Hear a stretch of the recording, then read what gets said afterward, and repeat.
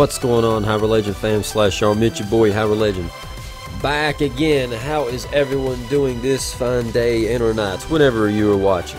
Today we bring you Sun and Moon team up, and last but not least, our boy Luigi. Oh yeah, Luigi's #1. Whoa! And so Luigi will be our spectator for the day. And of course, the rest of our friends is always helping us, so that's always a nice touch. Got Pika and Goku and Ocarina of Time Link, Mimikyu, Detective Pikachu. But let's go ahead and crack this open. And just for the record, guys, if you didn't know, your boy once again forgot to plug in his mic, so I am improvising and doing commentary over my commentary. Let's go ahead and get that out of the way. Enjoy, people of Hyrule.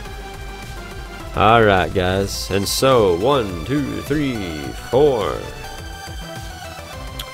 We have the fire energy, which is always lit. We have a Nidorino with Peck and Horn Drill. We have a extra dangerous drill. I'll stay away from that one too. We got Hitmonchan running through this little town. Looks like he's all upset. I do like his artwork. He just looks plumb weird to me. Normally, yeah.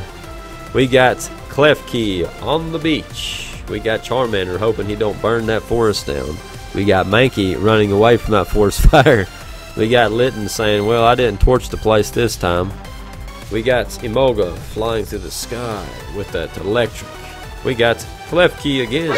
And whoa, we got the Hoopa GX. Beautiful texture. Not as great as the old school texture, but we have the Rogue Ring Dark Striking Devilish Hands. And that, guys, is a wrap. I will see you in the next one. Later.